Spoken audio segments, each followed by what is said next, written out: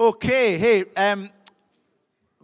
my little helpers here, Sophia and Amani, are going to come around and hand you a little sheet of paper, because I thought we'd go old school today. I thought, who wants a boring PowerPoint when you can have an actual sheet of A4 paper in your hand, right? Woo! So that's what you're getting. You're getting a little sheet of A4 paper that I just want to talk through. In fact, Sophia, you better leave me one up here, because I won't know what I'm talking about unless... So they'll get round it in a second.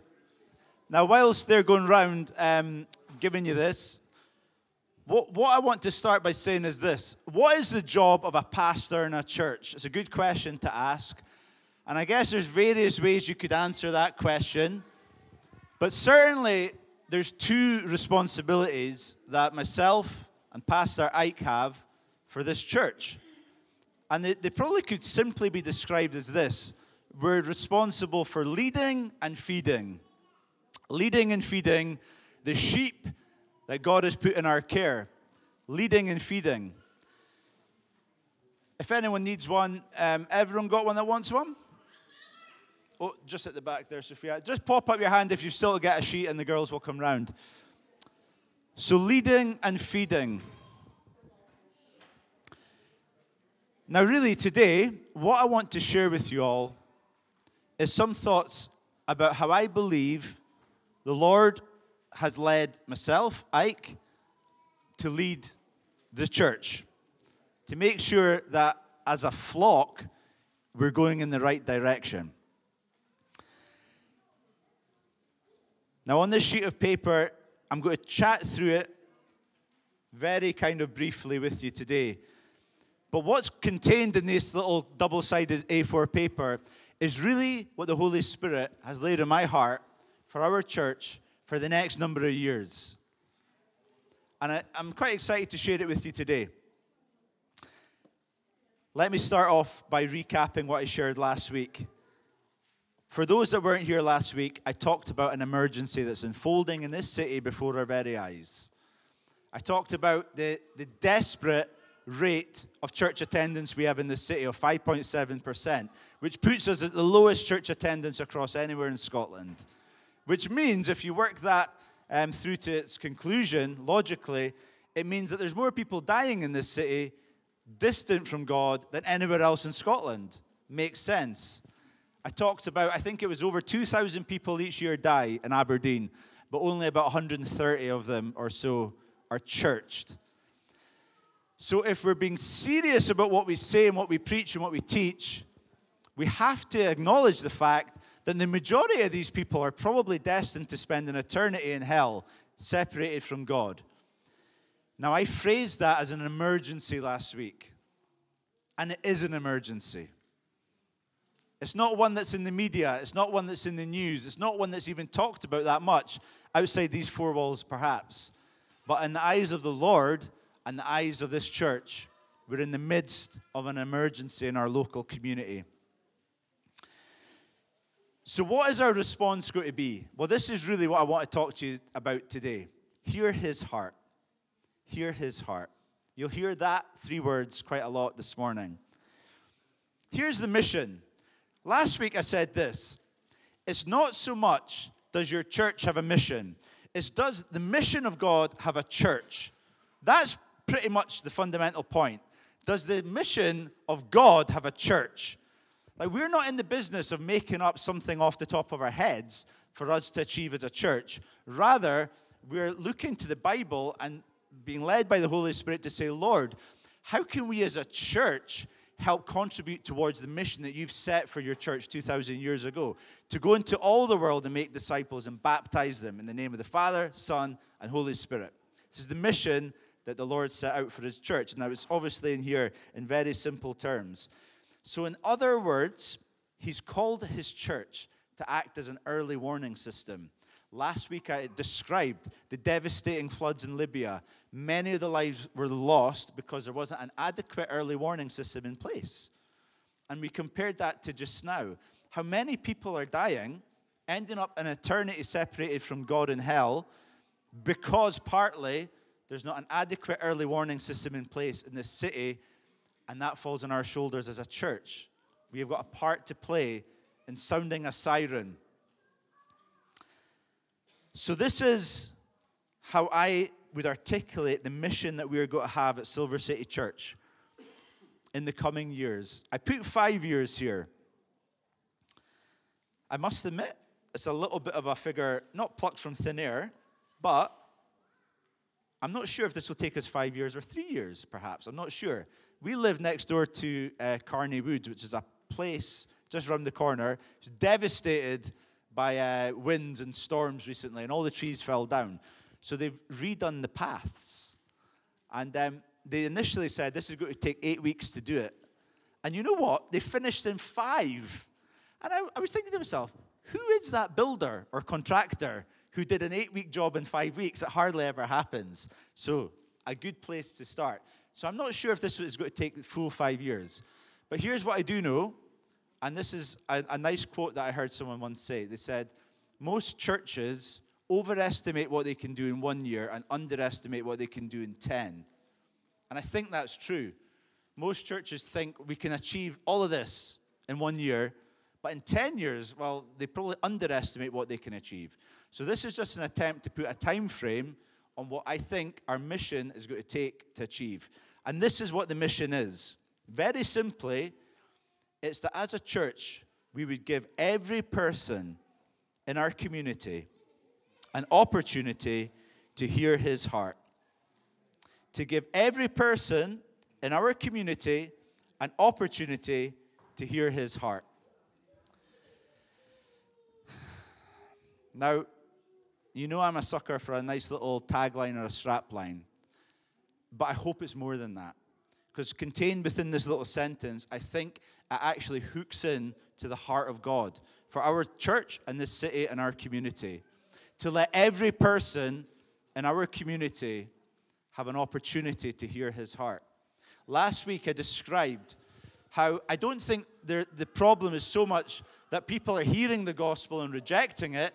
I think, sadly, the problem is that people aren't even hearing the gospel in this generation. So we've got kids going to school who have got no idea what's taught in the Bible. Like you would mention Adam and Eve, and they would think, who on earth are they? Noah's Ark, no idea. Jonah and the whale, what? So the kids, young people, and older than that too, are growing up and living in a world where the concept of biblical Christianity as we would understand it is nowhere on their radar. So this is where we're at as a community. And this is why this heart behind this is so important, that we would give every person in this community an opportunity to hear his heart. Turn it over the page and let me break that down simply for us. Every person. This is why this is important. Every person. Do you know that every person is important to God? There's not one human being that has ever existed that hasn't been important to God. He created us all. Now, he created us all differently. He created us all different colors, different ages, different cultural backgrounds, different geographical locations. But every single person in this world is precious to God. And his heart is that no one would perish, but everyone would be saved. So every single person in our community is important to God. They're precious to him. Now, when you think about it, really, when you start to think about, well, who is in this community? If we divided every person, I think you could more or less capture everyone under 3 different titles. Outside this church building, there's going to be people living in this community. So people that live in these houses that surround this church, we've got people living here. And we've got people working in this community. So there's businesses all over this place. You know, Rosemont Place has got loads of different businesses. Next door, the kilt shop. Whenever anyone asks me, oh, what church are you at? I say Silver City Church. And they say, oh, I'm not sure where that is. I say, do you know the kilt shop? Georgian Dress Hire? They say, yeah. I say, next door to that. So we've got like businesses all over this community. We've got people studying in this community. So you've heard me talk about some of them. The students at the grammar school. We've got Gilcomston Primary School, Skene Square Primary School. We've got literally hundreds of students living in this area, many of whom will never have heard the gospel.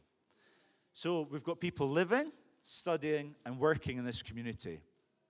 So our dream, now a goal is just a dream with work clothes on. So our dream and our goal is that every single person, and I mean, like, get me when I say this, I mean like every single person living in this community, working in this community, studying in this community, over the next 3 to 5 years, through what we do, we'd have a chance to hear and respond to the gospel of Jesus. That's audacious. It's a big goal. It's a big thing to say. Now, I've came out with some big things before in the life of this church, and sometimes I think, Dave, what have you done? And this is maybe another one of those moments. But you know what? I don't want to be a part of a church that thinks small, that doesn't, that thinks we can only achieve what we can achieve on our strength and on our power. Because let me tell you, like, God's not put off by this dream. That's his heart for every single person here to have a chance to respond to his gospel. That's the heart of Christ. That's why he came to the cross. He wants the whole world to know. Now, I get that this is like, this might be a big thing to try and get your head around. That's okay. We don't have to achieve it tomorrow. But every single person. Okay, the next little bit in the sentence is like our community. Let's put up this slide. As I've been thinking about it, praying about it, this is what the Lord's laid in my heart that encompasses our community. When I say our community, what does that actually mean in black and white? I think this is what the Lord's put in my heart. This area, geographically, in our city. Now, here we are, there, Silver City Church. So you can see how, like, densely populated an area it is. You know, we're in the city center. So it's like, there's a lot of people there. Lots of houses. But it's like a diverse area, isn't it? Look, you've got the park at the top left, Victoria Park. Down here, you've got the grammar school.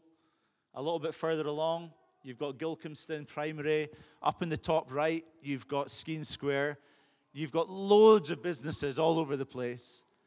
And what also excites me is, now I know you're thinking, Dave, why is there a little cutout bit? That looks a bit odd. What's that all about? Here's why that's there. Does anyone know what that little cutout bit is? Geographically. It's Woolman Hill Student Halls. Now I'm thinking, for the sake of the line, surely we can't like cut out hundreds of students just because the line's on that road. We need to move the line over a little bit, right? Now, so I've encompassed that area, but here's why that's encouraging, right?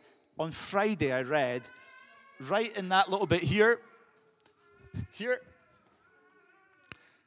the council have just approved a 7-story student apartment that's going to house 300 to 400 students. Like literally like 5 minutes walk from this building, there's going to be a new building built, 7 stories. Wouldn't like to live next door, but 300 to 400 students are going to be living there. So come on, we need to encompass them into our community. So this is us. Now I get that some of you don't live in this area. Like we're from wide and far. Like I don't live in this area. I grew up in this area more or less. I went to school here, so I know the area well. But I don't live here now, and many of you don't live in this area either. And that's okay. You don't need to live in this area to have a heart for it. But as a church, we can't escape the fact that since the 1960s, the Lord has planted us in this community. Like the Rosemount and Gilcomston areas of our city is where the Lord's geographically planted this church. So we might have bigger aims and bigger ambitions than just this one day, but let's start off with what's on our doorstep. This area, Rosemount and Gilcomston, to let every person in our community have an opportunity to hear and respond to his heart. Let me move on and just share a little bit about what Hear His Heart is. So the Bible, it tells us in Romans 1:16, it says, the gospel is the power of God for salvation for everyone who believes. And thank God it's the gospel. Thank God it's not my preaching or whether we have a worship team or how nice this building is or whatever you want to add on to the end of that sentence. It's the gospel of Christ. That is the power of God for salvation for everyone who believes. And so as a church, what we want to be about is, this is our product. Our product's not like slick preaching or nice worship leading or how good we execute certain things. Our product is the gospel of Christ, basically. That's what we stand for. That's the heart of our message. And this is what we want to communicate to the world. Now, essentially, as I mulled it over, as I've went through it 100 times in my head, I believe there's 4 foundational truths at the moment that the Holy Spirit's laid in my heart that are going to be powerful as we communicate these wider. And they're written down here. He created you. So this is what people will read or get when we communicate. He created you. People need to know that. People need to know that they're not just a fluke occurrence from millions and billions of years of evolution with no kind of forethought behind it. They need to know that there was a creator behind their life because it gives them purpose. It gives them an identity. We live in a culture that has an identity crisis. People need to know who they are in Christ, that Jesus created them. They need to know that he loves them. This is a question of value, of worth. There's a lot of people that don't feel like they have any worth today. So people need to know and realize that Jesus loves them. Now, we take that for granted because we hear it every Sunday. And we think, yeah, boring. What's the next sermon series going to be on? I've dealt with Jesus loving me. Listen, this is like the bedrock of our faith. If you think you've graduated from that class, think again. We need to communicate this truth to people who have never heard that Jesus has loved them. This is so basic to us, but to people who don't know Jesus, it's transformational. It might be the only time in their lives that they get told that someone actually loves them, that they care. It's a question of value. People need to know that Jesus died for them. And why he died for them. And that is offensive to the world. But we're not called to try and be like all chummy and, never ruffle any feathers. This is a message that a lot of people will reject and won't like. But nevertheless, this is the power of salvation, the gospel, that Jesus went to a cross, hung on it for us, and died, and dealt with our sin and our shame. People need to know that. And lastly, he's waiting for your response. We need to be skillful and intentional about creating opportunities for people to respond to the gospel. Not just to hear it perhaps in some arbitrary way, but bring definite points of decision for people to make. Now, it's not our job for them to decide to follow Jesus or become a Christian. I guess, that's up to God in many ways and the Holy Spirit working in their lives. But it is our job to let them have a chance to respond. That is our job for sure. There's going to be a lot of people that reject it, that don't listen, that say, no, I'm not interested in what you have to say. And that's fine. But we can't say that we've done our part until we've actually given them a chance to respond. So people need this chance to respond. So the heart, hear his heart. He created you. He loves you. He died for you. And now he's waiting for your response. He's opened his heart to us. Are we going to open our heart to him? So, lastly, how can you get involved? Pray. Every great move of God is preceded by prayer. I read a great article this week, brilliant article, that listed all the great revivals throughout, certainly the last couple of 100 years, if not further. And it talked about how every single move of God is preceded by prayer. And it was like, wow.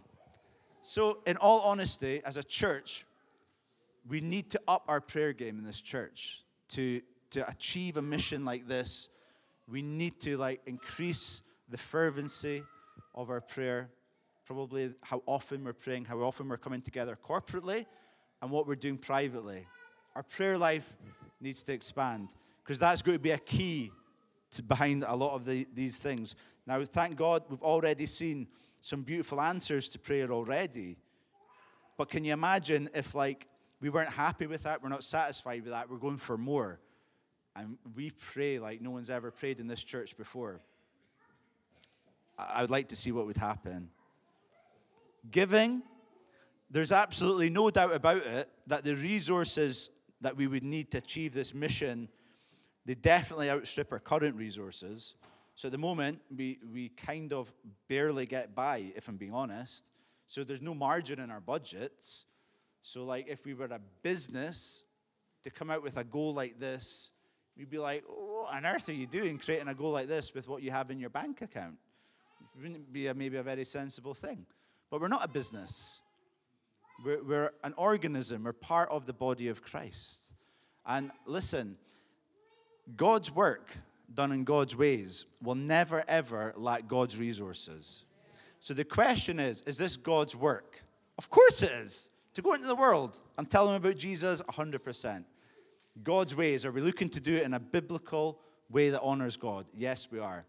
So I've got no problem at all standing in front of you as a pastor with not much clue about how this will happen, but to say, as we do this, God is going to open up resources for us that we haven't yet discovered. Now, I'm not just talking about money, I'm talking about people, about, our energy, our time. People with different skills and abilities that we're going to need along the way to help us achieve this goal of letting every person in our community have an opportunity to hear his heart. So God's work done in God's ways will never lack God's resources. And then thirdly, I've just put down here serving. Join one of the 3 teams. Now, we haven't set these up yet, but we will shortly. We'll probably set up like a working group that thinks about how can we engage with people who live in this community. So maybe you've got a particular burden for people that live in this community. It might be like the thing that sparks to life when you read this. Yep, I want to be involved in the people who live here. And there'll be other people like that too. So we'll say, okay, come together and let's think creatively. What can we do then? How can we do this? How can we make sure that every single household in this area gets a chance to hear his heart in the next 5 years? I don't know the answers to that yet, but I'm interested to find out what we come up with. You might think like working is the thing that like sparks to life. I've got a heart for the businesses in this area. I've got a heart for the business owners, the workers, the employees. I want to work with them. Well, same thing with studying. So we'll give you more information about how you can get involved in this. But it's going to be exciting. Like, I'm a big believer that every single person in this church has a part to play. Sometimes we professionalize Christianity and we think, oh, it's just the people that come to the front, the pastors, the worship leaders. Every single person at Silver City Church has got a role to play in achieving this mission. Whether you're young, whether you're old, whether you're healthy, whether you're unhealthy, whatever it is, you've got a part to play. If you've got breath in your lungs, you've got a part to play. Okay, I want to read something out. Hey, I wonder, is everyone boiling in here or is it just me? Too warm. What? Will we turn the heating down? I wasn't sure if it was just the Holy Spirit or something, or whether it was like me just going through the menopause. But I was thinking, I was looking out thinking, he's looking a little bit warm.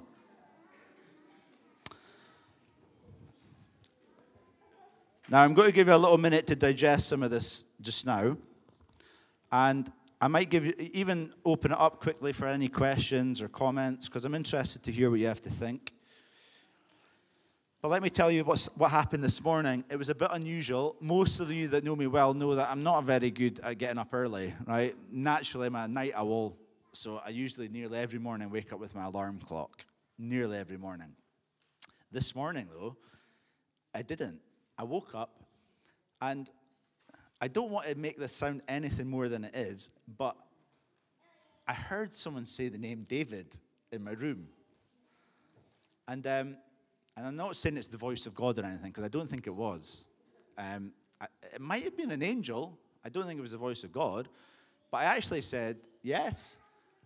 And because I thought it might be Ashley, and she was fast asleep, so it wasn't Ashley. But anyway, it woke me up. And I just thought, well, I'm probably not going to get back to sleep anyway now. I'm just going to get up. And I had it on my heart just to come here a bit earlier. So I just came to church a bit earlier. And I went upstairs to the upstairs room. And I was just praying a little bit, asking the Lord, I'm away to share this morning. Blah, blah, blah, blah. Help me. Didn't really feel, sometimes you think, your prayers are just like hitting the ceiling and bouncing back. Felt a little bit like that. But then I had this impression. Go upstairs to the loft in the church, Dave, and get the book. Now, many of you won't have seen it. In fact, probably no one has seen this book. Let me tell you what this book is. It's a book that has leaders' minutes from our church, right, dating back to 1946. I'm not joking, right? So now, obviously, they didn't have MacBooks back then. So they're all written. Can you see it? Look at that. So this is the minutes of district elders meeting held at Aberdeen on Saturday the 2nd of March, 1946. Whew. So there's a few of them, and then it takes a break for a few decades, and then someone picks up in 1970s randomly. But there you go. So the Lord kind of said, go up and get that book.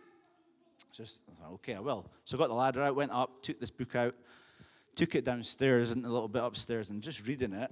And I opened it up, and this little loose leaf was at the front of it. Now, I looked at this book before because I found it upstairs before, but I can't remember ever seeing this in the book before. But it just kind of stood out to me, and I read through it. It's a prophecy that was given I think to this church, but certainly the district elders meeting back in 1974. So that's 49 years ago. And this is what it says. And as I read it, I was like, Lord, let this be true of this generation. So this is what it says. Let me read it. Now, it's written in quite, handwriting, so bear with me if I make a few slip-ups. But it says this. And I'll send this round later, so you've got a copy of it. But it's 14th of December, 1974. I think it's 1974 rather than 1874. This is what it says. My word is a living word from the heart of God, a powerful word, not subject to human limitations. Yea, as you have gathered as servants, I would speak a word of comfort and encouragement. You look outwards, but I am the unseen. I would have you to remember there is no small beginnings in me. I'm able to take up the fallow material, clay in the hands of the potter, channel those that are submissive by the living word. I shall yet again work out my purposes. I have kept this door open, that there will yet be an ingathering of those I have, and a sending out again to pour out around the vision. Be faithful in the place I have set you. The enemy would magnify your troubles and gloom. I would have you to discern that which derails you from my purpose. Do not despise your position. I am moving. Seek my face in your homes and intercession. I am he that seeth all. I will bring them in. From the lips, living words that shall bring them in. No need to advertise. You should be a magnet that shall draw from far and near. You shall be a magnet that shall draw from far and near.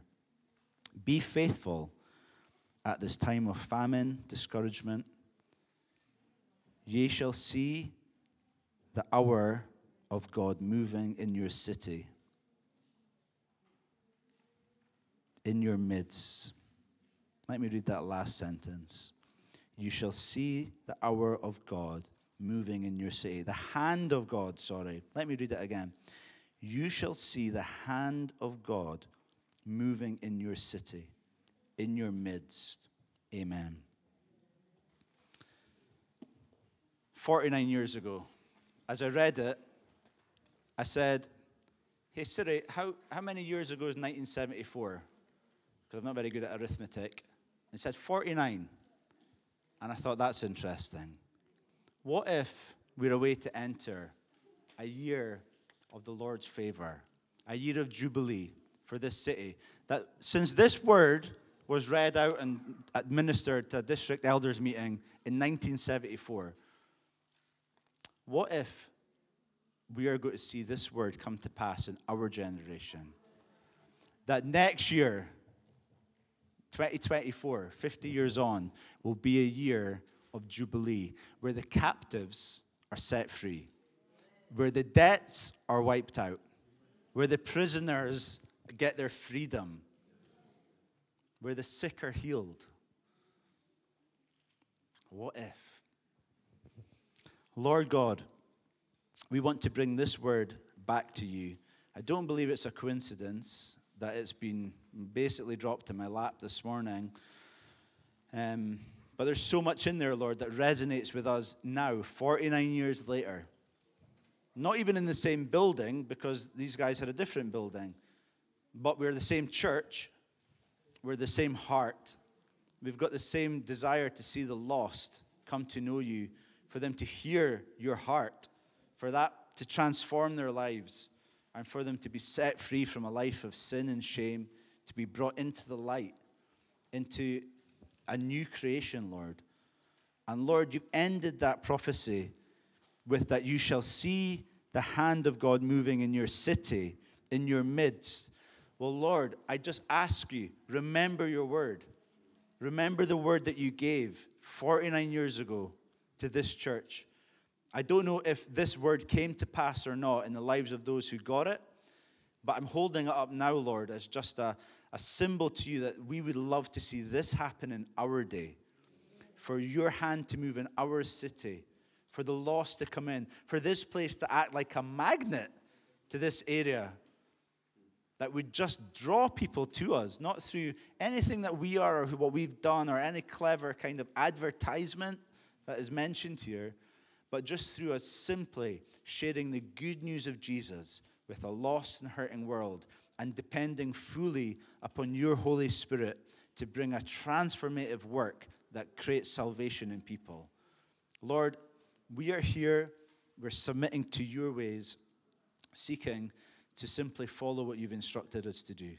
And I just pray your blessing over it, Lord. I pray for every need that we have to potentially fulfill this mandate. Every single person, every single pound, every single lack that we currently have, Lord, we just hold it up to you, and we're excited to see how you're going to respond. Because as we've just mentioned, your work done in your ways is certainly not going to lack your resources. Bless you, Lord. Bless you that as we opened our service and thanked you for your goodness, thank you that you are a good God, a faithful God. Here we have, a record, physical record of your goodness over 80, 90 years perhaps in this book. So we've got something to depend on. We've got something solid. We've got experience behind us to rest upon your strength and your power, Lord. Bless you. In the name of Jesus, I pray. Amen. Amen. Like I say, I'll send this round along with this sheet.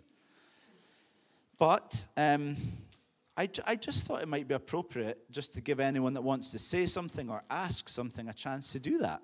I know that some of this is probably stuff that you'll maybe need to go away and think about and process a little bit away from here, so that's okay.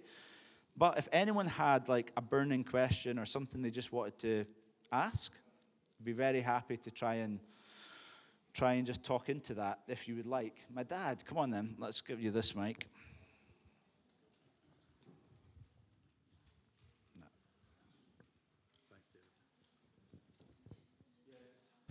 Is it on, yeah? Yeah. When David was sharing the prophecy, there was one word that came to me and just lodged itself in me, and it was the word magnet. Now, I'm not a physicist at all, but when I think about that, I thought of the example of if you were just to put down a table of iron fillings, yeah, just spread it over the table, and then if you just get your magnet and you just don't touch the fillings, but you just move it over, there's something that happens. Do you know what happens? Tell me. It attracts the metal fillings. There's an unseen force at work in that whole process. And magnetism is something they still don't fully understand today. But there's something going on. As you look at it, you can't see any reason why these fillings should suddenly be attracted to the magnet. And it's because of the unseen force. And I believe for us as Christians, that is the Holy Spirit. So as we become empowered by the Holy Spirit, and as we move throughout the community, there will be something looking almost supernatural happening as God begins to attract people to himself through us. So, hey, it's a great example. Thank you. Yeah, thanks, Dad.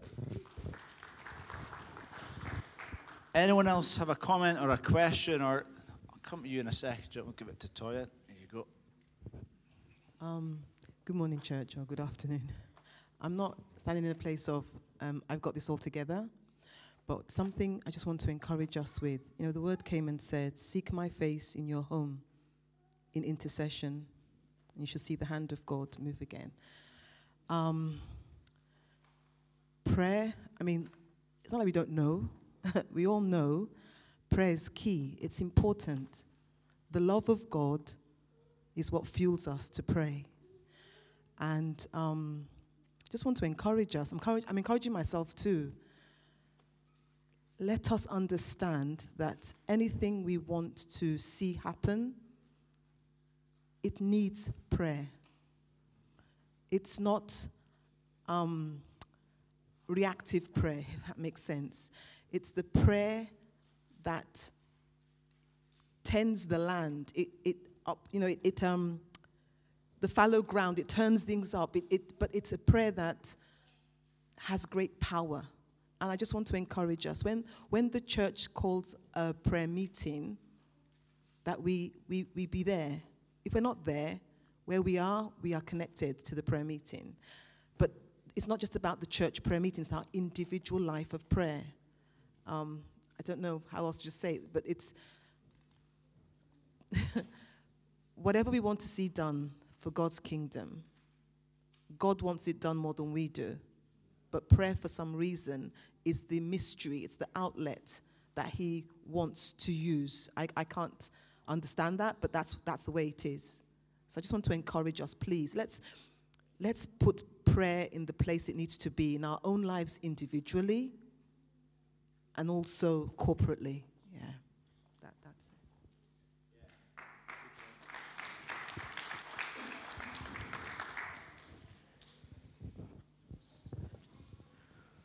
It was just as Dave was talking about the serving thing that this came to me. I was watching a wee video earlier in the week from a person some of you may know, a guy called Paul Washer, and he was talking about spiritual gifts and serving within the church. And it's basically a way that if you are if you're not serving at the moment, just find a need and go and fill it. And as it says here with the serving, you know, our goal is to give everyone in our community an opportunity to hear his heart. So I would encourage you, if you're not serving in something at the moment, just go and find a need. See where there are gaps and go and fill them.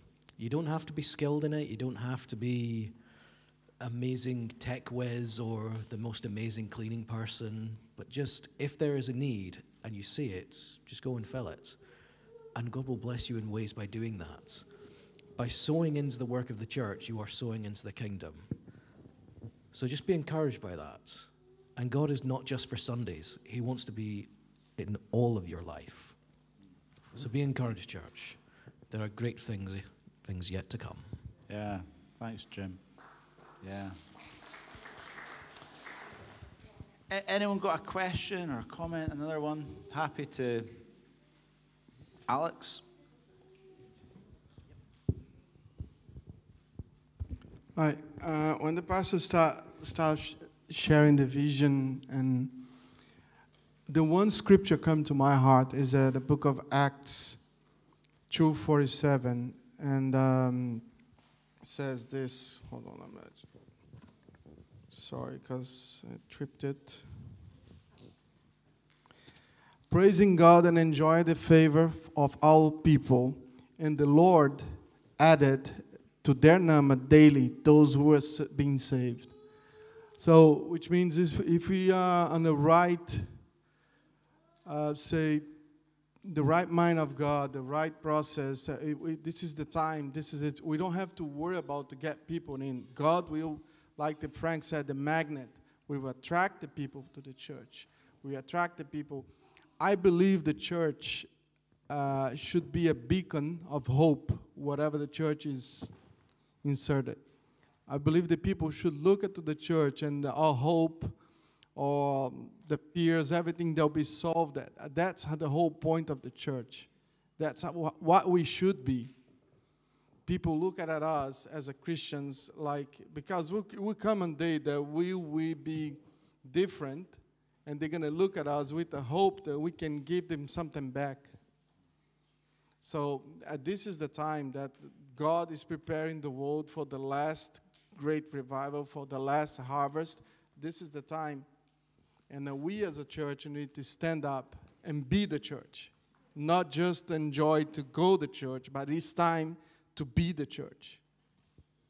And God will add the numbers daily that we cannot even count on. Because whatever we ask Him, He just to give Him more than we even think about it. Yeah, it's cool. So, unless someone's got... Does anyone else... Yeah, go on, Anula. Good morning, church. So just to add to what she said about prayer, I think there's a place where a number of us feel like if we have prolonged hours of prayer, that might have a lot of impact, which is quite true, right? Coming together, corporate anointing, and all of that. But we should not underestimate the place of personal prayer. Those 5-10 minutes where you sincerely lift up these desires to God, So I think we should incorporate this into our lives every day. Whenever you remember it, probably you put the numbers somewhere in your house. And when you gave the statistics last Sunday, it was quite eye-opening for me. And if we can just, consistently put this before us, it will guide us. So every day, whenever you do remember, just lift it up in prayers. 5 minutes, 10 minutes. It's going to go a very long way, until when we then come together as a church, probably on a weekly basis or whenever we do desire, and then pray for those prolonged hours to even make bigger impact. So, thank you. Yeah, it's awesome. It's a great thought, Anula. It's amazing how I remember seeing a sum once, and like a math sum. It was something like 367 times 1.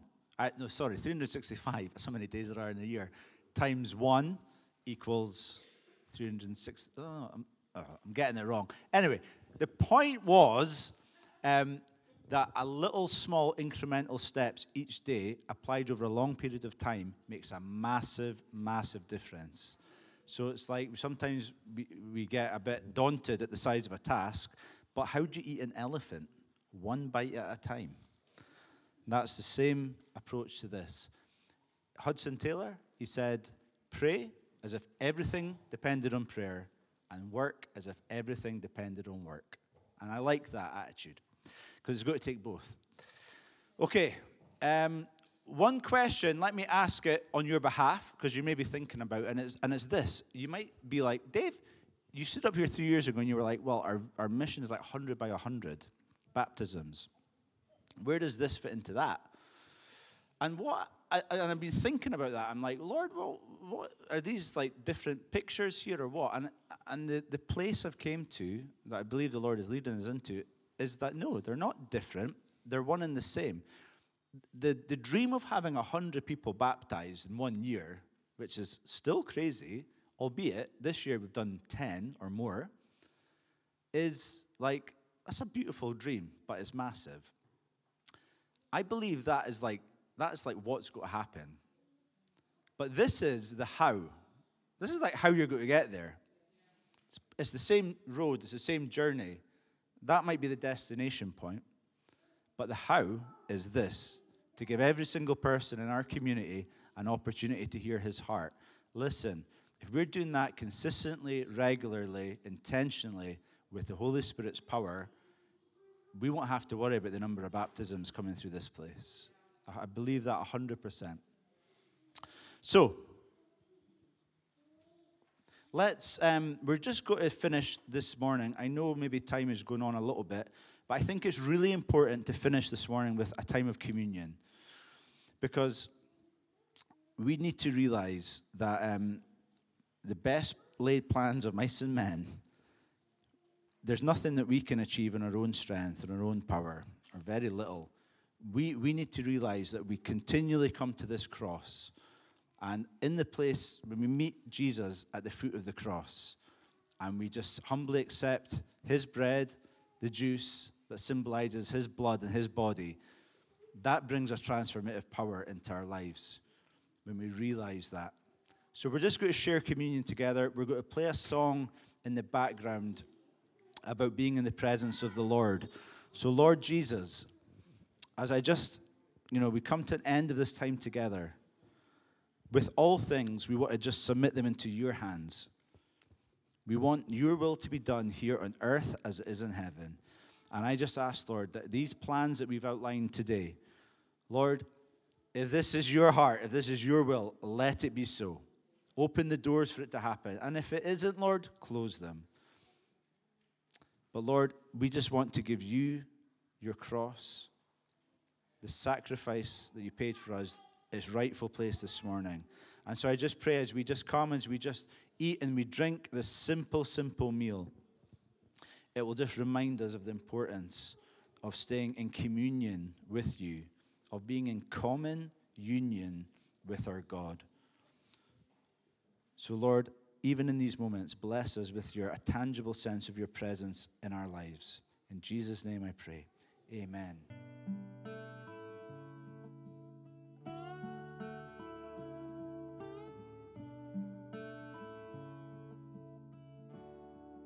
To be in your presence, to sit at your feet,